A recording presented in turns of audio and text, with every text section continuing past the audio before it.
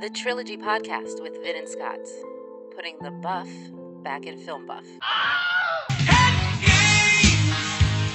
It's you and me, baby! Hat games! And I can't take it anymore! Hat games! Tril-Bit number 6. It's called a Dojo, asshole. Cobra Kai review. Well, we're finally in my neck of the woods, my friend. Yep, you some days you gotta win. I'm Vin, and that is...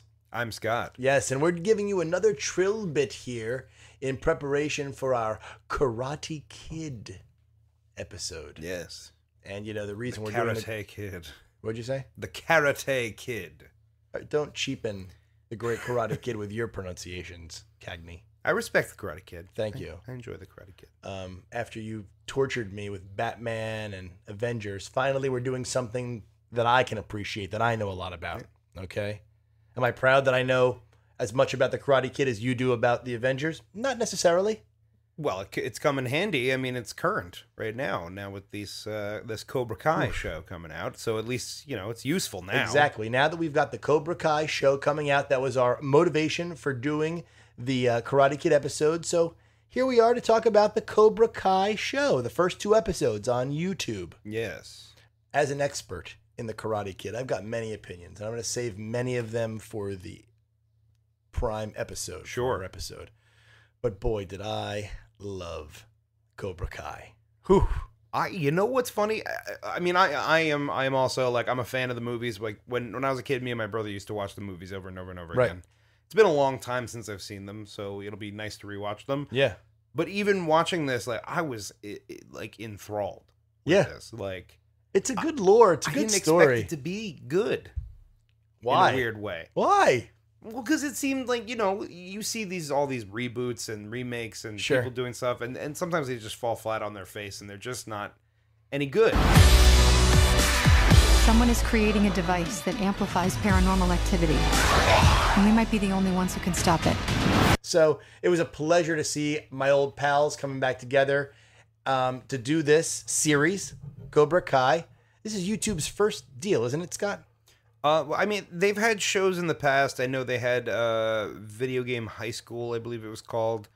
But this is definitely their most, like, highest notoriety. They're blowing it up. I mean, they're really pushing it in a big way. I mean, people are gonna sign up for this shit. They're gonna do what I've done already, which is signed up for the free. Yeah, month. we kind of had a little miscommunication. I thought we were doing this Tril-Bit on just the first 2 free episodes, 1 and 2. And I thought Right. that we were supposed to watch the whole thing. Right. So I've got about 10 minutes left in the final episode of Cobra Kai. and I just watched the first 2 episodes today. So we're going to try and cover the first 2 episodes. But if there's a little overlap, if Scott kind of spoiler I'll try alerts not to. we'll do the best we can. Yes. Now, look, the first thing I want to say is that I got to tell you, I showed you this video before we started recording this. This series owes a lot, okay, to the song Sweep the Leg Johnny by the band No More Kings from the year 2007. And they came out with this 7-minute video showing all the members of the movie The Karate Kid, all the cast members, living the lifestyle that they're living in a way in this series. Yeah. Specifically Johnny, who's a reprobate, who's living in a trailer. Yeah. His life is not going the way falling apart. Yeah, because he's a bully that's kind of Right. gotten his comeuppance in life. But it had the same feeling for me when I first started watching this and I saw that Johnny was waking up in a shitty lifestyle. I'm like, whoa, this is just like the video. So props to No More Kings. They had no other hit. They had no more hits, if you will, after this. If this was even a hit, it got a lot of views on YouTube. But I think somebody got the idea, wait a second, people still want to know what's going on with these characters. Yeah. You know? The Karate Kid films are filmed in earnest. And as silly as they might feel as 80s films, looking back on them now, they're dead-ass serious when they're filmed. Yeah. These movies, Cobra Kai is clearly a wink and a nod to the audience. There's camp to it. It's clearly campy. It's funny. It's silly in its own way. You know, there's actually... They're playing earnest. You know, they're not really earnest. Right. They're playing earnest. Right. Hey, Vern, look what I found in my daddy's closet. Remember, this is really only telling the tale of 2 of the characters from the Karate Kid, and it changes the story. Yeah. Ultimately, the Karate Kid is about Daniel and Miyagi. Don't kid yourself. This is about Daniel and Johnny, a relationship that was never really explored in any real way Right. in these films. Yeah. And looking at it from a different perspective, Johnny versus Daniel, they said, this perspective is silly. And so let's treat it that way. And really, that's how they treat it. And that's why it's funny. Yeah. When I look around this dojo, I don't see Cobra Kai material. I see losers, I see nerds. Makes me feel like a virgin just looking at you. Going into the first episode. Yeah. All right. I call that Johnny's story. All right. Because we really get a sense of this is about Johnny as much as Daniel, if not more about Johnny than Daniel, right? Yeah. Did you notice that they got the rights somehow to all these films, though? Yeah. I mean, we're seeing every single character. We're seeing flashbacks. We're seeing. I'm surprised YouTube hasn't said oh, catch up on the movies, and then that's also part of YouTube somehow Red they clearly got the rights. Yeah. And I got chills, Scott, when they were showing in before the first episode, finish him. Yeah. Oh showing my God, the I got last scene. chills. Yeah. Ooh, love the Karate Kid. So for Yeah. people that are real fans, whether just of the film or that grew up during that time, it's a nostalgia kick for them. You're getting chills when you're watching Totally. this Yeah. beginning. If you've seen the movie, you know how badass that last scene is. Oh, boy. And how crazy it Ooh. gets, where you're like, oh, Daniel's not gonna make it. Yeah. He's not gonna make it. It's awesome. It's awesome. And you know what? The way they did it in the first episode where they show the points, the breakdown of who got the points. Yeah. And it's almost in Johnny's mind. It's like, this is how he sees it, point to point. Right. And Amy's sitting next to me and she's like, I knew every point. I'm like, it goes 2-0. Then he ties it to 2-2. A bunch of things where he tries to break Daniel's leg. Daniel wins with a crank. Come on. Don't. But I loved seeing it expressed that way, man. Yeah. It was awesome. Yeah. But I love some of the little touches. The idea that Johnny lives in the same rundown apartment complex that Daniel lived when they moved in. Same exact place. Yeah. And it's the same in California. I know that it happens to look exactly the same. Yeah. So pretty cool. I also love the idea just from the beginning is that LaRussa with his car dealerships torments Johnny. Like he can't escape them. It's on TV whenever he least, Just rubbing it in his just face. rubbing it in his face. And we see product placement right off the bat. He picks up a Coors and all of the car references. I have to assume that that's some product placement to get this thing off the ground. Oh, of course. I Let's think not kid the movie ourselves. was How paid much- for with all that shit. Yeah, but how much could it have cost at the end of the day? It's produced by YouTube. You don't have any mega celebrities in it. You have a couple of people. Except for still say for 10 well, episodes. you do have who paid for Ed Asner's really strange role as Johnny's stepfather. First of all, did you even know Ed Asner was Did we alive? ever meet Johnny's stepfather in the movies? Not at we all. That's never a new invention. Did we need his mother or anything? No. Nothing about Right? his background. Again, like I said, that movie is about the relationship between, Daniel and Mr. Miyagi. Johnny is a device in the first Karate Kid. Don't kid yourself. Right.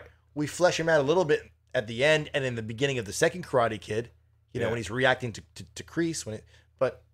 Right. We don't know anything about him. He's a device. Yeah.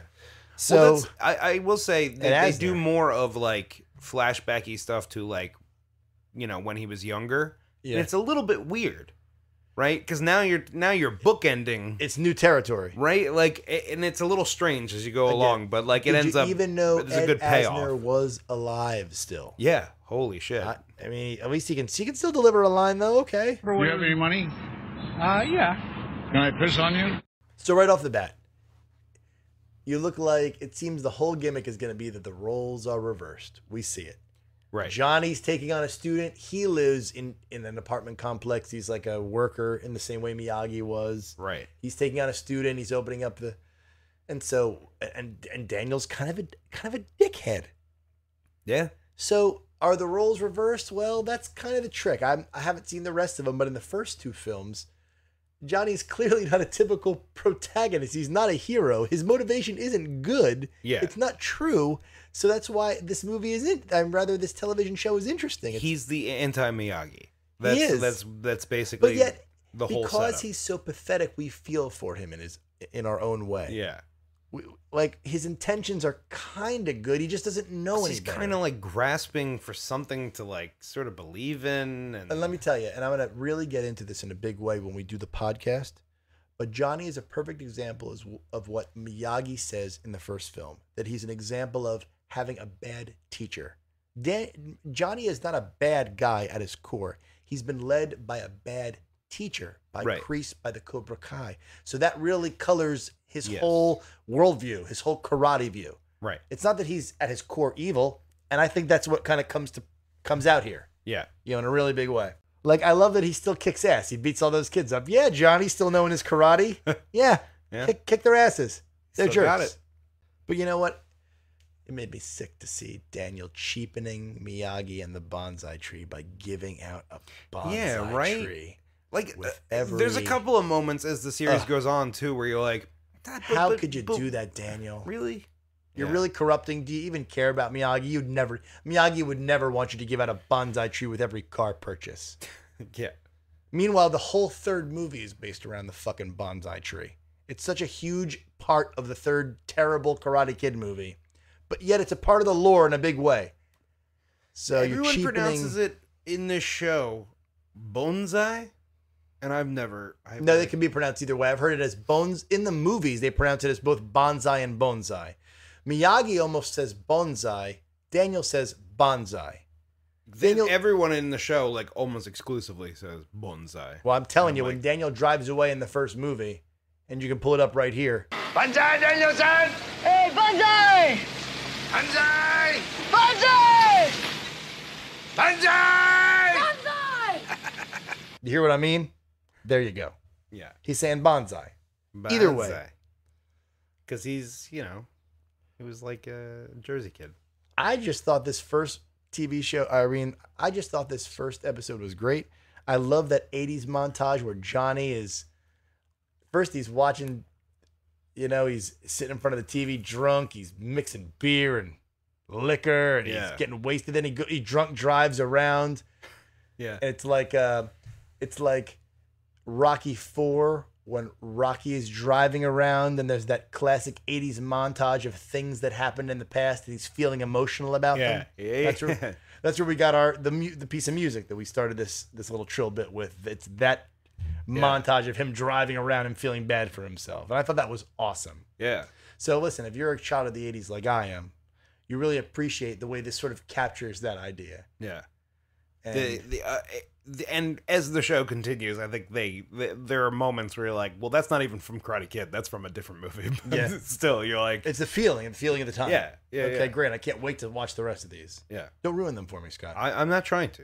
I'm trying to excite you for I am excited. All right. And confirm your suspicions of what's to come. I feel like, listen, they're giving a lot of props to, references from the past. Mm-hmm. They're not apologetic about showing footage of Ali, of Mr. Miyagi, and sort of all this of John Kreese and all this flashback stuff. They're just really staying away from the second and third movie. So again, this is a continuation of two guys from the first film, a different conflict. Right. Then we get because the main conflict is because Johnny never got over it. Right? It's like because LaRusso moved on. Right. He had two other movies and then he became a success car dealership. Right. But Johnny has never moved on from getting kicked in the face. Johnny owns Daniel. He immediately is like, yeah, it was illegal. It was an illegal kick. Daniel's like, hi, how you doing? And he's like, yeah, it was an illegal kick. And that's a total. How you been, Johnny? And that's a total internet thing, my friend. Much of this is taken from a lot of internet speculation, which is to say, a lot of people on the internet are like, yeah, there's no karate tournament where you can just kick somebody in the face like that. Yeah. You can't do it. I'll talk a lot about in the podcast episode about how that tournament doesn't resemble any organized tournament in the history of mankind. Yeah. But that's one of the huge things. You can't just kick someone in the face like that. No. All right. And also Daniel is still sort of snotty about it. He's like, it wasn't you, Johnny. It was Cobra Kai. Like he's sort of assigning blame to the entire situation. Like he's intellectualizing it, Daniel. It's like, all right, Daniel. He almost incites him to bring Cobra Kai back. Yeah, like, he really does. It is like, oh, it was just Cobra Kai. You're a good guy. You're like, no, I'm not a good guy. I'm Cobra Kai. Like, I'm bringing it back. So I love those little, those little, features. Yeah. It was really cool. It was really cool. Yeah. So then we get into the second episode. And the second episode is really what you'd call Daniel's story. All right. Having seen Johnny's, how this is spun, how this is butterfly affected Johnny's life into one of misery. Yeah. Daniel, on the other hand, is a complete success. They never really explain how anyone remembers him or his karate from a teenage karate tournament from 30 years ago, but okay. Well, I mean, if you're you got a successful car dealership and you bring it up all the time. Listen, Scott, we know how how rare something important happens in the Los Angeles area, California. How few important, exciting things happen in LA. So naturally, everyone remembers the local karate champion. Well, I mean, I'm sure you remember Tom's River was, world baseball. You remember this? Little League World Series champions? Yeah, I do. Tom's River. Yeah, of course you do. What's your point? Because it's important to us because it's local.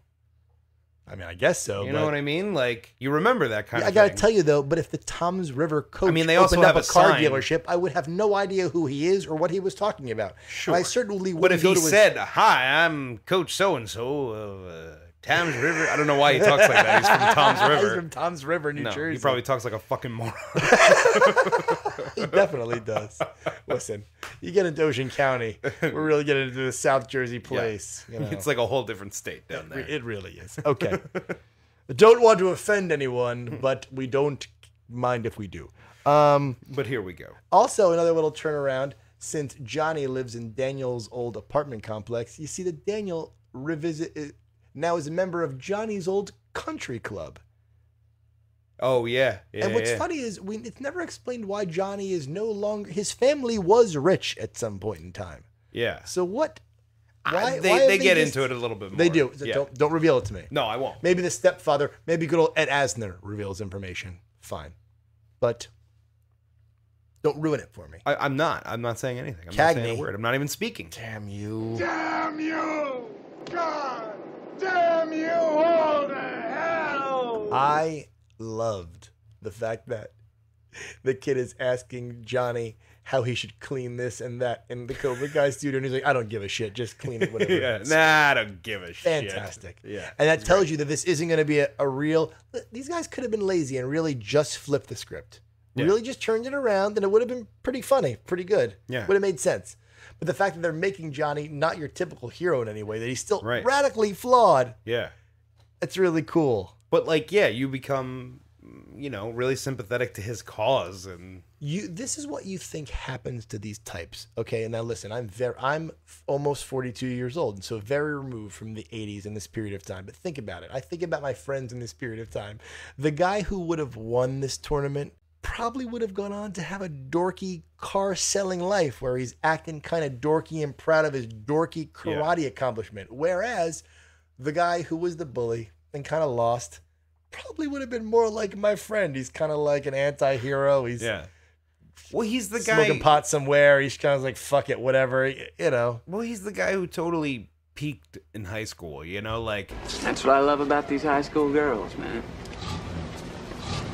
I get older, they stay the same age. Yes, they do. Yes, they do. Yeah. Johnny and his gang fucked with this poor kid from Newark, from Jersey. Yo, we're from Jersey. Yeah. He brings that up a lot. It's a little heavy duty, even in the first 2 episodes. It goes on and on. Where he's like, "Hey, I remember growing up as a kid in Newark, New Jersey." Shut up, you dickhead. Yeah, anyone I ever saw in Newark, New Jersey looked like you, asshole. Yeah, maybe in 1971, you idiot. Yeah. Hey, where you from? New Jersey. Wow, what you doing out here? Every time they show Johnny eating anything, it's always got to be something sloppy. I think it's the first or second episode, he bites into something and he's got barbecue sauce on his face or something.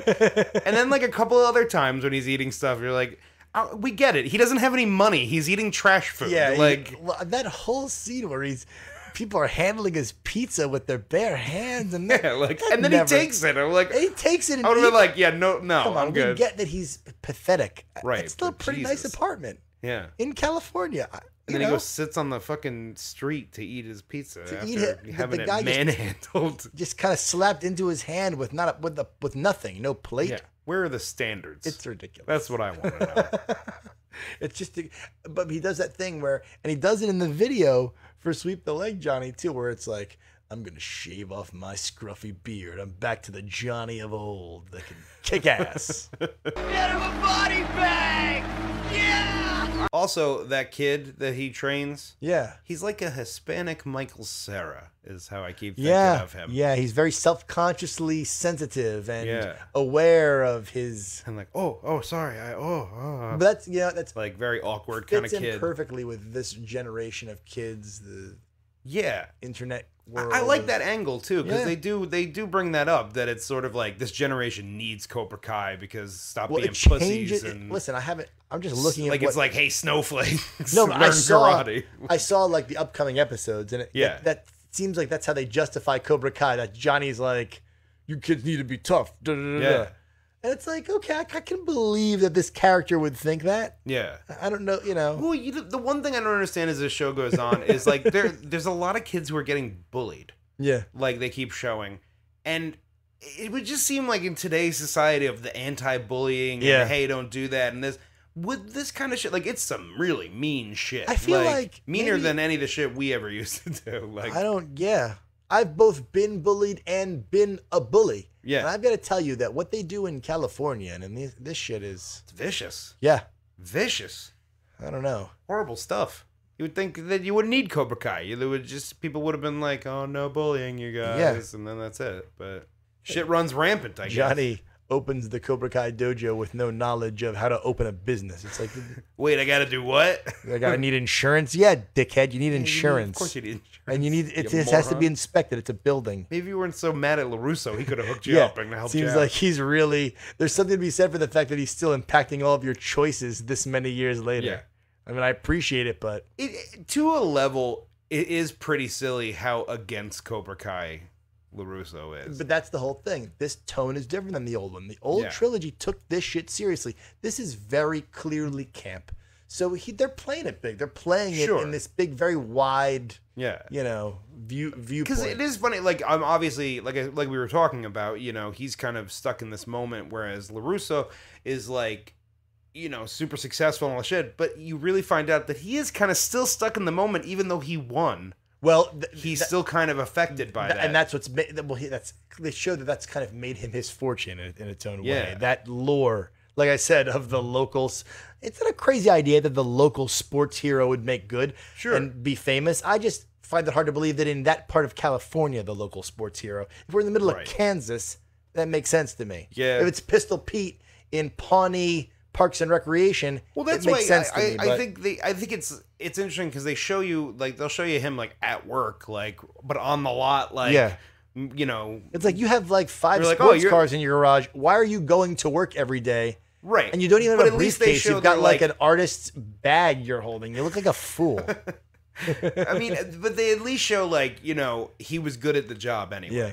Plus, he's like a bit of a local celebrity. So I think mash those two together and he's wildly successful. Listen, in that part of California, it's Daniel LaRusso and pornography. And that's where the fame is. Right. That's what you're famous for in that part. In this world. I'm sure there are porn stars who own dealerships all over the place. Probably. Yeah. In the karate. Hey, I sucked 100 yards of cock. All right, buy Scott, a car from me. Don't.